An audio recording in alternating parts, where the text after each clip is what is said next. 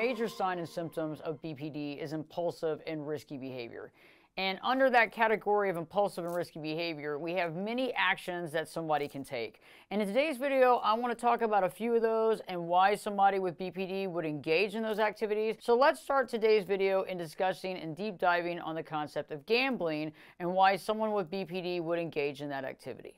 Gambling is a very interesting aspect of the impulsive and risky behavior because, well, there's entertainment in it. There is the concept of elation when you win. There's also the camaraderie, right? Because if you're gambling, if you're in a gambling house or a poker house, there's other people there. There's camaraderie, there's action. There's also a way of getting your mind off of the situations that you're dealing with at home or in your own mind. And so it's a huge way to escape your reality. And in that escapism, it gives you something to super hyper focus on. And so when somebody has BPD signs and symptoms, they need something to focus on outside of the things that are already taking up, their emotions and everything that's kind of deep down inside of them. And so that gambling gives them an aspect to really focus on. Another activity that is under the umbrella of impulsive and risky behavior when it comes to signs and symptoms of BPD is reckless driving. Reckless driving is a big one. I also like to talk about road rage because that also falls into the category. Very high speed, crisscrossing in lanes, going really, really high speeds, and that can give you elation, that can make you feel better, that can get your mind off something. It can get the adrenaline running, make you feel alive, and that's a definite aspect here. Also, again, in that feeling of alive, you overcome or stop thinking in the moment about the issues that you're dealing with in your life. You stop thinking about the issues that you're dealing with your relationships. You stop thinking about the issues you're dealing with your own relationship with yourself. So in that moment, you are sucked into that an overdrive, you might say. And the last one that I want to talk about in today's video is spending sprees, or what I like to talk about, retail therapy. Now, spending sprees have a little bit of that gambling component because it feels like really good. You feel elated when you're spending lots of money buying things. And in that moment, whatever you're buying is filling that void. It's feeling that void of fear, feeling that void of abandonment, feeling that void of being alone, feeling that void of not being enough. But it doesn't last a long time. Retail therapy, these things last for a little bit, but eventually over time, they actually make the person feel worse. And it's interesting, when I've worked with clients who in the beginning, the spending sprees were really taking them into another level where they were thinking, I don't have to feel my emotions. I don't have to think about the pain and agony of my marriage. I don't have to think about the pain and agonies that I have about myself. But as retail therapy continued, what I found is that those same clients would start hiding their purchases. So instead of bringing the stuff home that they had, they would hide it in their trunk and not take it out for a very long time. I've also had clients who are married to people that have signs and symptoms of BPD, where an entire room is full of Amazon products, 7 pairs of the same pants, 10 pairs of the same shoes, multiple aspects of that, things that they can't even use or do anything with.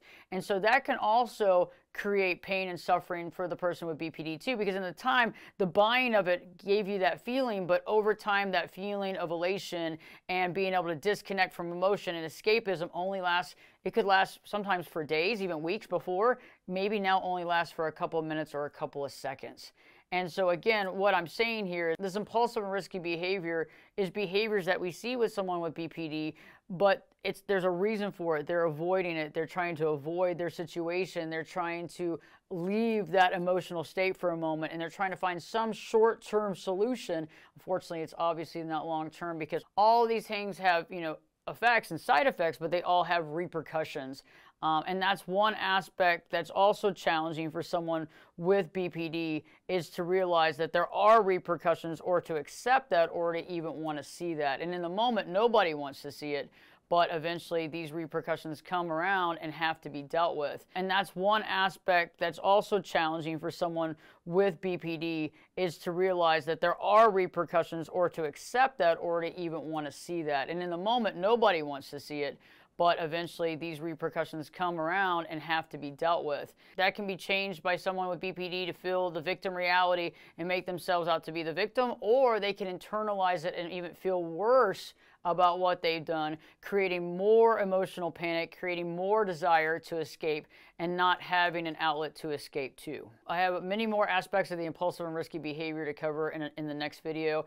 In the meantime, I want to let you know, not everybody that's gambling, that's participating in reckless driving, that's road raging, and that's spending money and using retail therapy, not everybody has BPD. These are escapisms that a lot of us use, but I'm just talking about this in the concept of BPD for this video, but understand, somebody doesn't have to have BPD to use these types of escapisms. These can be used a lot, but if we are escaping with gambling or reckless driving or spending sprees, we need to be aware of what we're trying to escape from.